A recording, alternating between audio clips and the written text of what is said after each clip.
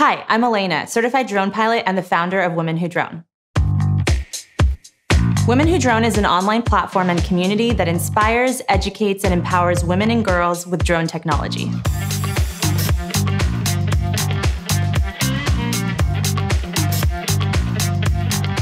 Typically, when people ask what I do for a living, what I tell them is that I am an aerial cinematographer and photographer, and I capture the world from above.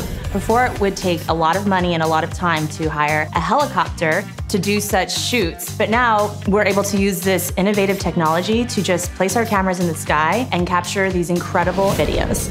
I think the drone industry is pretty exciting because it's not only growing, but you're combining two different worlds, technology as well as creativity.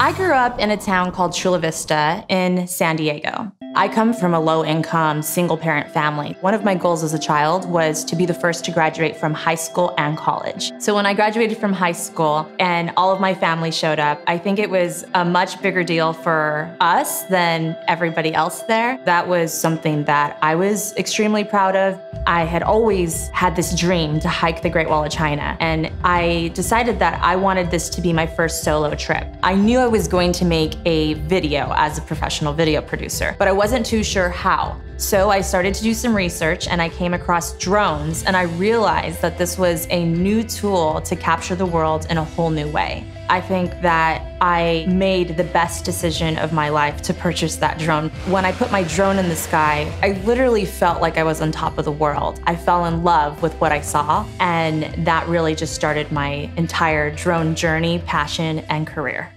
I came to New York about 1.5 years ago, and I started Women Who Drone. We have a global community of women who are connecting with each other and answering each other's questions and sharing content on a daily basis. Great, let him go. Now go up on this left joystick. Good.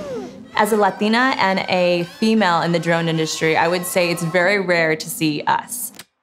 Oftentimes when I go to schools to teach them about drone technology, I walk into the room and I have a drone and the girls have these faces of they're not interested. As soon as I tell them my story and I show them all of the content that I've created with a drone, they become intrigued. And I think that it's important to have role models who are in a career that they never even considered. The more and more we reach out to younger girls and we teach them about drone technology, but we also share with them our culture and where we grew up, the more inspired they will become by hearing stories that they can connect to from women like themselves.